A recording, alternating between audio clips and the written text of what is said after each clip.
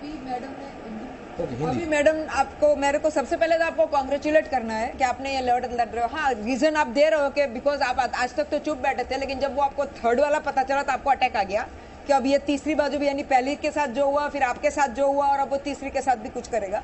So if I look at it that way, अच्छा है कि अगर आज आप आवाज कर रहे हो, बोल रहे हो, तो एटलीस्ट वो शायद तीसरे की आप जान बचाओ, उसके कैरियर बचा रहे हो आप तीसरे की।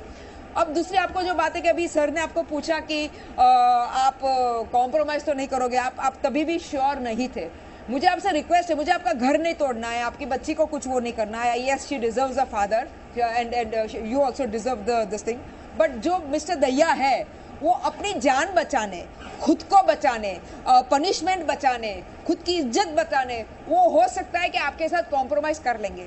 और आप ये सोचोगे कि मेरे बच्ची को फादर मिल जाएगा, मेरी भी वो हो जाएगी, लेकिन अनफॉर्चुनेटली अगर आप ये कर लोगे तो मैं अगेन घर नहीं तोड़ना चाहती हूँ, लेकिन आपके दिमाग में कुछ डालना चाहती हूँ कि यही हुआ है आज तक। ये तो आपका था एक केसेस, दूसरे रेप केसेस में भी जो आदमी रेप करता है उसको फिर वो रेप करेगा, वो आदमी उससे शादी कर लेता है ताकि उसको पनिशमेंट ना हो। इसलिए मुझे आपसे रिक्वेस्ट करनी कि मैडम आप स्ट्रांग रहना। आप खुद के लिए लड़त नहीं ले रहे हो, आप ही ने बोला आपकी बच्ची की लड़त लड़ रहे हो और आप दूसरी बहनों की लड़त लड़ रहे हो।